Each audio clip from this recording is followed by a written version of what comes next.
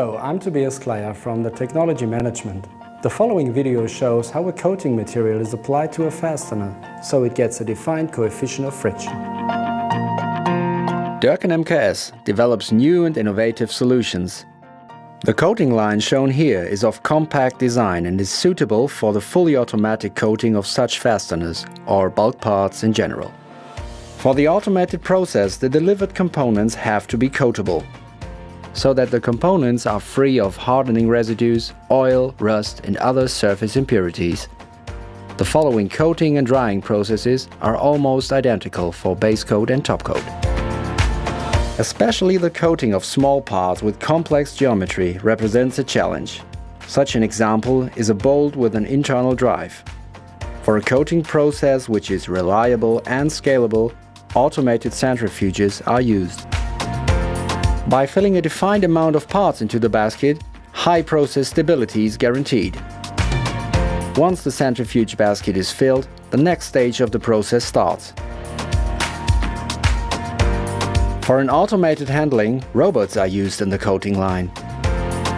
The robot replaces the untreated material with the fresh coated components. The basket is inserted into the centrifuge and located in position. Then a tank containing the coating material is lifted from below so that the components are completely immersed. Similar to a washing machine, the centrifuge sets the bulk material in motion.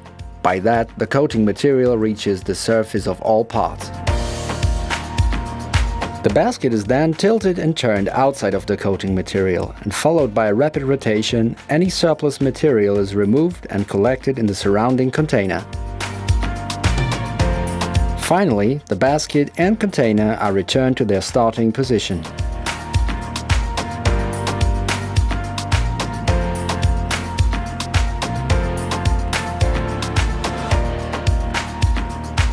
The freshly coated components are now ready for the next part of the process.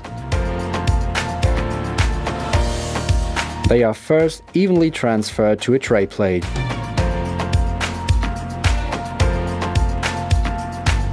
A light vibration guarantees optimal distribution of the fasteners over the entire tray plate. This distribution is important for a uniform drying process, because now the components will be transferred to the oven.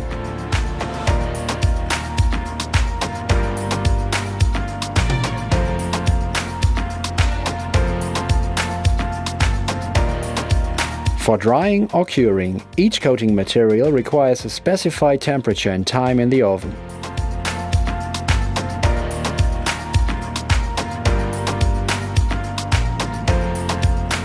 Directly from the oven, the components are transferred to the cooling section above to be cooled in a controlled process.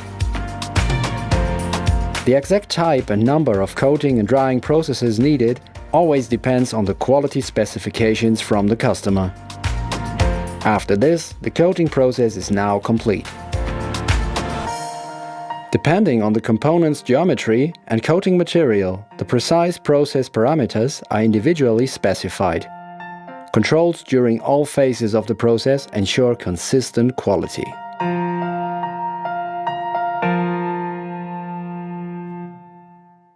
For more information, visit our website or just give us a call.